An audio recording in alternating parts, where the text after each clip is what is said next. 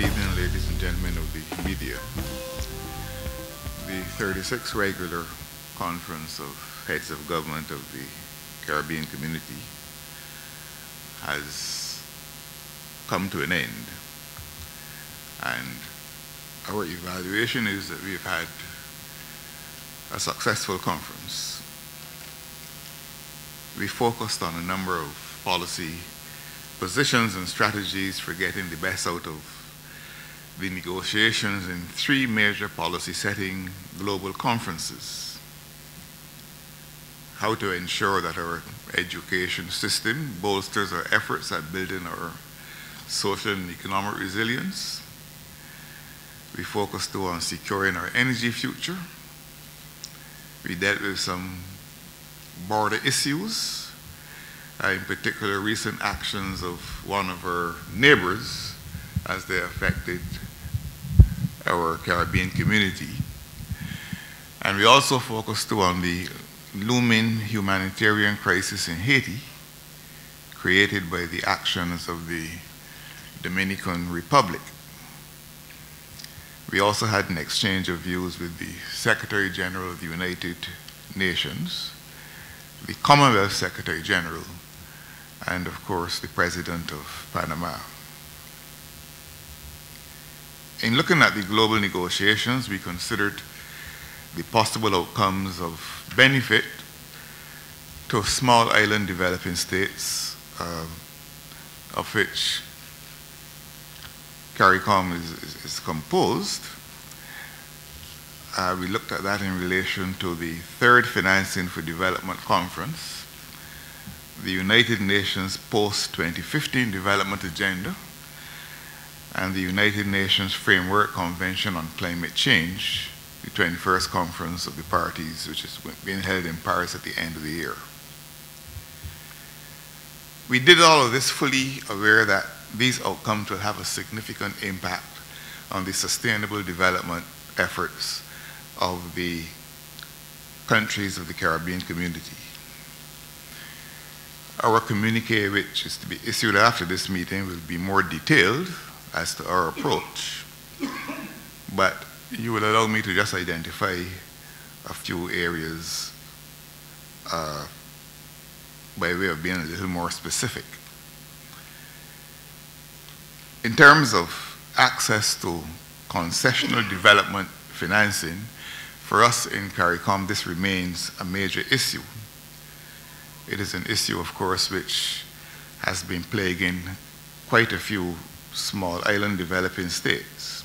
And we've been arguing, we argued in Samoa, and we've been arguing wherever we've gone, that the measure GDP per capita is an erroneous measure if you're trying to evaluate the health, the economic health of countries like ours. We've argued that this cannot be the primary criterion for determining access to concessional funding. We've been arguing for a vulnerability measure because we think that the special circumstances of small and vulnerable economies must also be taken into account in the agreements that are arrived at from time to time. So far as the United Nations Framework Convention on Climate Change Conference of the Parties in Paris in December, we have recommitted ourselves to the belief that there should be a universally binding agreement which will include a limit on global warming to below 1.5 degrees centigrade. That issue has continued to be contentious, but we here in the Caribbean, small island developing states, are of the view that there should be no compromise on this. In our deliberations over the last 2 days, we also welcomed the establishment of a Caribbean Center for Renewable Energy, which will be the implementation hub, as it were, for sustainable energy activities and projects within the Caribbean. We took the decision today that Barbados will be the host country for that center. Of course, the government of Trinidad and Tobago also put on the table the establishment of a Caribbean Energy Fund, and the conference gave its full endorsement to that proposal. In keeping with the ethos of reform in our Caribbean community, particularly as it relates to the means by which we make decisions in the community, we continue to look at our decision-making mechanisms to ensure that when we make decisions, those decisions are clear, and this has become absolutely necessary in light of the fact that in the Myrie decision of the Caribbean Court of Justice, we were reminded that the decisions of organs of the community are all subject to review by the Caribbean Court of Justice.